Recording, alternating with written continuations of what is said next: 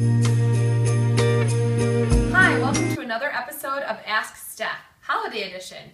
I'm Steph from Step It Up with Steph, and today I'm sharing with you how you can jumpstart your New Year's resolutions. Yes, I know it's only mid-December, but it's never too late to start planning, right? Here are my steps on how you can start thinking about your New Year's resolution. Step number one is to go back in time. Let's take a trip down memory lane and think about what the highlights were of this past year. So I don't just want you to think about them though. I want you to write them down on a sheet of paper. What were the highlights over the past 11 and a half months, and write them down. Step number two is a little bit more sad.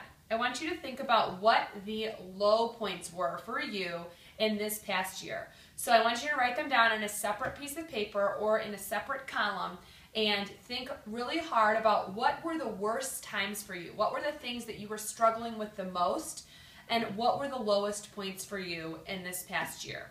Step number three is now to look ahead. So we've already gone back in time, we've gone to the past, but now we're going to look ahead to the future. So what do you want your next year to look like? Let's really map it out. Write down a list, or if you're a little more artsy, it could be a little more abstract, and write down a list of things that you want to happen in the next year. And make sure that you're really realistic about this. I love setting really, really big goals, but make sure that they're realistically attainable for you.